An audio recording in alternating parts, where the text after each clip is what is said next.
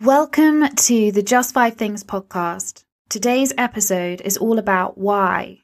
Why just 5 things? My life had got a little bit into a rut, but purposefully so.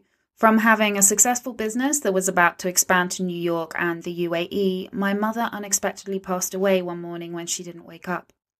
So, deciding that I was going to make her death my priority job, she'd always sacrificed so much for me and it was just me and her, I shut down the company and I focused on just that and prioritizing my grief. 18 months had passed and I had no responsibilities, which is exactly what I'd hoped for. I didn't have freelancers or employees getting in touch with me around the clock, needing me. And I was able to learn what I needed for me. But then I'd started to get into a slight rut. I wanted more and I wasn't taking action. I know I'm capable of more. I knew I was, but the thought of trying to find that energy and that drive that I used to have as an entrepreneur, I didn't think I could find it. And then the unexpected happened and I got given a gift. And I want to share it with you because presents are meant to be given. I didn't have to think of the bigger picture. I didn't have to build it in a day like I used to. I could just take my gentle ass time. I didn't have to run around like a headless chicken and try and win every race on the same day as competing in 5. I could just do a little bit each day and prioritize me and my mind. And that's how I found, I say that, technically they found me. Just 5 things.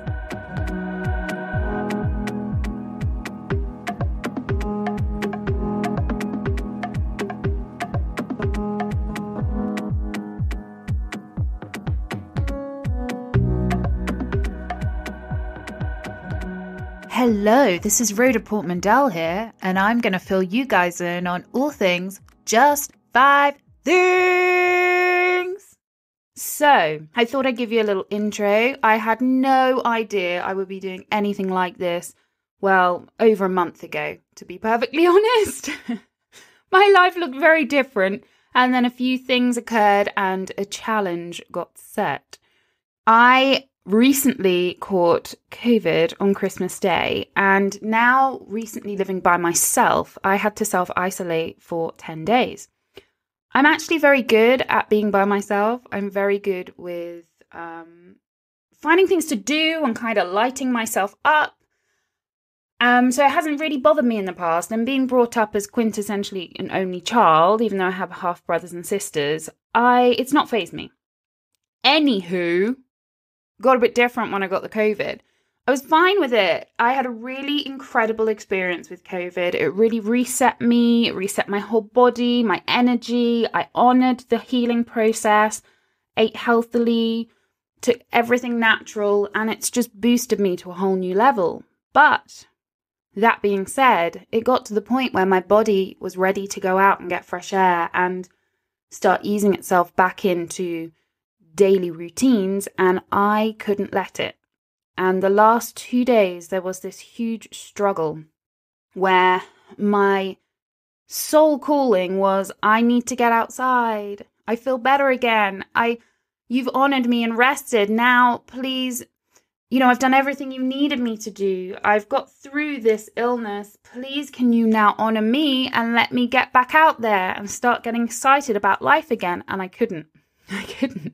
And it was a really silly thing that tipped me over, and it was this craving over 3 days on and off for a packet of salt. No, it wasn't salt. Sorry, it was cheese and onion crisps. Cheese and onion crisps. Now, I have a very good intuitive relationship with my body when it comes to food. I haven't for many, many years. Very sad learnt patterns from family members that were quite damaging. And I have worked so hard and consistently on breaking those patterns and creating them with new ones. So the fact that my body was kindly asking for this, and I was like, hey love, sorry, can't do it. It started to create this really horrible tug of war that actually became a war within myself. My body was screaming for this packet of crisps. It just wanted to be honored and It wanted to be heard. And actually, that was very similar to years ago when my parents split up. My body would be so angry trying to process things, and I pushed them away. So it would come up through, I just need to eat, or, oh my gosh, give me this, this, and this. And I was really trying to control it, to control the pain. Whereas rather than see that there's wisdom in that pain, trying to have a conversation with you. So it became really harrowing. And one night before I went to bed, I started to feel really low, because I didn't know how else to let my body know I wasn't punishing it. We just couldn't do something as simple as eat a packet of crisps, go out to the shop and get it. And my whole mood started to spiral. Because I've been having this tug of war with myself. There hadn't been any dopamine hits. My serotonin was being suppressed, and I was getting ready to go to bed, and I felt suicidal. I wasn't going to do anything at all, because I'm so happy and upbeat, and even when pain occurs or trauma in life, I see the wisdom, because I've been through a lot of things, which will come out at a later date. So it really saddened me. It really alarmed me that I hadn't felt this way for about 5 years, because I've put so much work in of just discovering what my body's instruction manual was that I'd been ignoring. And it just got continuously worse. So I thought, right, if I go to sleep, I'll wake up and I'll be fine. And I woke up and I was feeling considerably more so, I can't do this. I can't do this. And it got to about 6, 7 p.m. that evening, and I had to message, I think I messaged about 8 of my friends saying, I'm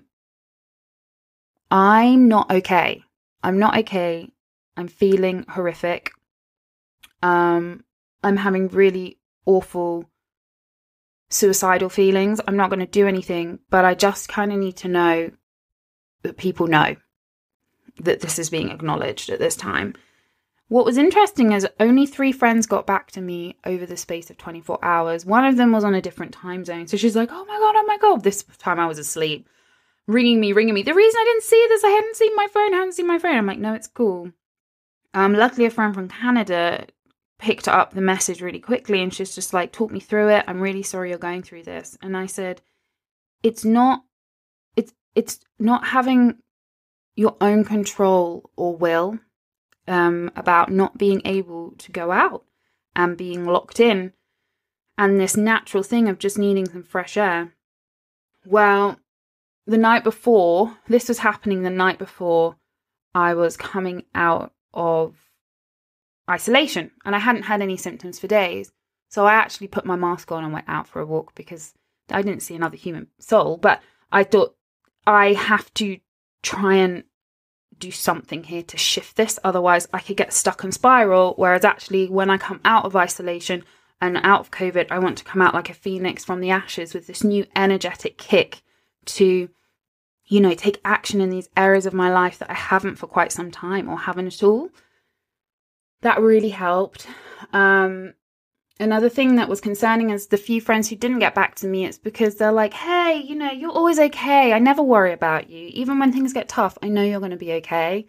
And I don't think that's a phrase that I want to hear anymore. And I don't think any other people should hear that anymore. Anyway, so just putting that out there as friend advice to people. So I went to bed that last night knowing I could leave my house properly the following day and get those crisps. And it was crazy. I was going to bed, and I'm very spiritual by accident, I'll say. Kind of because of things that I've been through, it found me. I haven't been on a quest to find it. And I was falling asleep, and I was like, right, what about people in the world who feel this every single day? What about where I was years ago, people who are there now? What did I need back then? What could have helped? What about those people who have been feeling this since February 2020 and it's getting worse? What about those people who live by themselves and don't see anyone and it actually affects them? They need to be around people. And the phrase I put out there is, what can I do for the greater good at this time to help those people. And I just heard this voice within say, do 5 things a day. I was like, what? Just do 5 things a day. And I was like, just do 5 things a day. Right. And then I heard the next phrase, for 365 days.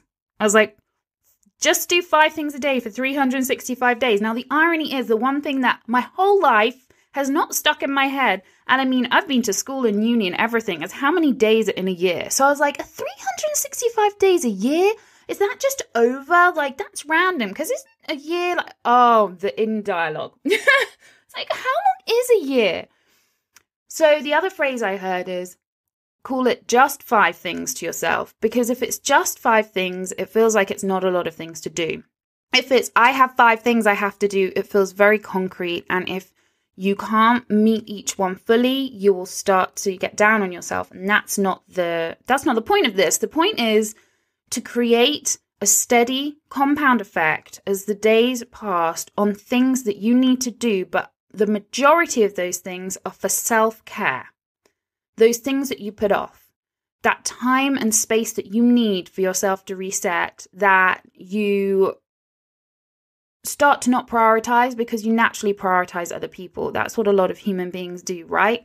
And also to do things that take you one step further to a place where you want to be. So when we get stuck or down in something, it's because we're not taking action. It's because our mood starts to go down, because our soul and our body and our instinct is trying to tell us, hey, we don't want to be here. The energy we want is over there. Please, can we go follow the energy? And our heads get so caught up in it. So I thought, what if I just do 5 things and document it? So I started with Instagram, and it was funny because people started to come back to me being like, hey, I've started to do just 5 things. Somebody else was like, I'm starting with 3 because, you know, I've got a lot on in my life right now. So I'm starting with 3 things I want to do a day. And then I thought, oh my goodness. Then I decided to put a video on YouTube on a book I'd reading, that people were asking about on Instagram in my Just 5 Things. And like people were watching it. And I'm like, commenting and sharing it. So I was like, okay, let's do this. And then the biggest blast was putting it on Facebook. I have a massive issue with Facebook. It's a trauma of mine when I was in this really bad phase years ago, like, just because stuff I'd been through and I couldn't get my head around it and I could only see the pain and not the gift from it. Facebook was really a struggle for me because in my 20s, I'd been in several car crashes and my life was not that of someone in their 20s. And my school friends were there having the time of their lives by the looks of things, going out and partying, you know, getting that house, buying that car, going on these incredible holidays. And I was struggling to just get out of bed and convincing my nervous system to control my arm, to bring it up to my face just so I could brush my teeth. Like those struggles took 20 minutes at times to just do a day without having a headache and my body whacking me back into bed. And even now when I go through Facebook, I get this anxiety feeling, which I'm going to work on because I keep thinking I'm going to see people from school who are achieving things and I feel I'm so behind in that race because of what happened all those years ago. The irony is I feel terrible. I deleted a lot of them because my then self couldn't handle it. So they're not popping up on my feed. And I still get that anticipation. And it feels so terrible because now quite a lot of them are coming back into my life and we're becoming gorgeous friends. And I'm like, I'm really sorry I deleted. Because back then, I wish I'd had just 5 things a day. You know, the confidence it builds.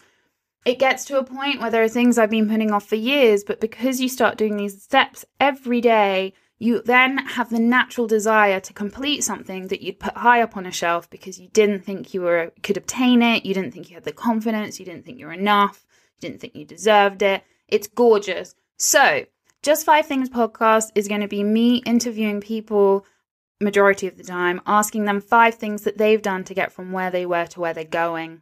I want this to be as positive in sense as it can be, but also I want it to be as real as possible. You know, you need to talk about the downswings. We need to talk about the vulnerable moments. We need to drop our masks. That's where people are trying. I mean, we're getting better at it nowadays, but a lot of people try not to show that. And that's, you know, those cave moments where we retreat. That's where we go into discovery mode. And although it can be painful when we look at our darkness and we have that dialogue with it, we actually find what it's trying to tell us.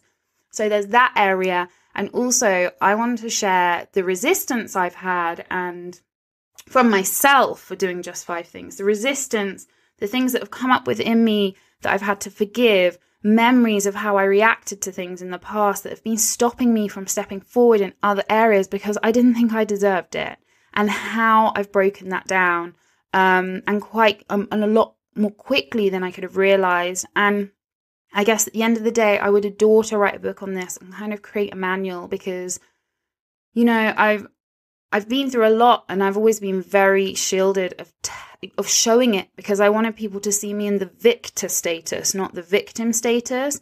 But as I said to a friend the other day, like, I don't see myself in the victim status, so no one else is going to, because that's not the way I portray it. You know, there's a lot of things that have occurred, such as you know, family traumas, horrific family divorces. I'm currently parentless, death. Oh, I've done it all. Grief of self. When I was in a car crash, the last one, I got organ failure. I was bedbound. My body, it just ballooned to 6 stone in 6 months. My whole body shut down. I became chronically ill.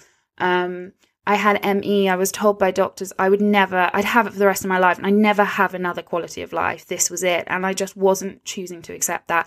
I lost my singing voice and I was an actress. See, I wouldn't say I was an actress before. I was too scared.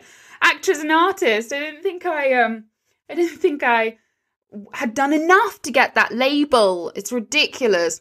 So all these things I've been through, it's just, there was a lot of falling over and pulling myself back up, a lot of physical pain. I cannot describe the physical pain I have been through. I never imagined I would be physically pain-free in my life. And I now talk to people who are where I was, you know, a decade ago or 5 years ago. And I look at them and I'm like, gosh, I see it. I see it as well in a human sense and a spiritual sense of what's going on. And I'm like, please, you know, try this. But people don't want to know necessarily, because sometimes we're stuck in our own stories of, this has happened to me and I still need to talk about it. And that's absolutely understandable. But there comes a time where you have to give yourself permission to become unstuck from that story, take action, and have a better quality of life. Like, live, not fester. Live, not fester in feelings that happened 5, 10, 15, 20 years ago. So I'm going to share as much as I can because I'm a great believer. Chronic illnesses, I'm like, chronic illness, just, it doesn't even come into my identity bag anymore. And when I was told that was my identity, I went, not for me. And I really wish I could bottle up what I've learned and how I feel, because this is the girl who couldn't get out of bed. Brain was foggy. Couldn't remember anything. Was angry and lost in a fog. And body was in crippling pain. To now a woman who feels so empowered, sees so much wisdom in life, and doesn't hold anything against anyone, doesn't judge, and doesn't judge myself. And I'm starting to realize how I treat myself is now how I'm treating others, or how I'm reacting to others.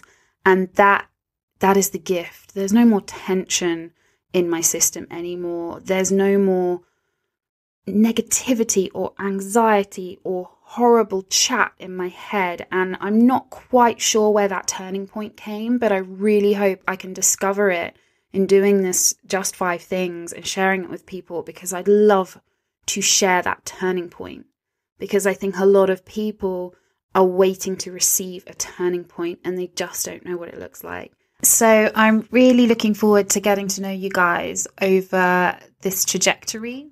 Not too sure what it's going to look like over the weeks, months, years, and step by step, piece by piece, collectively, we together find the way to live the quality of life that we always were brought up as children believing that we could have, feeling that joy, and going on this process together to realize that even though we've probably forgotten that along the way, we still have access to it.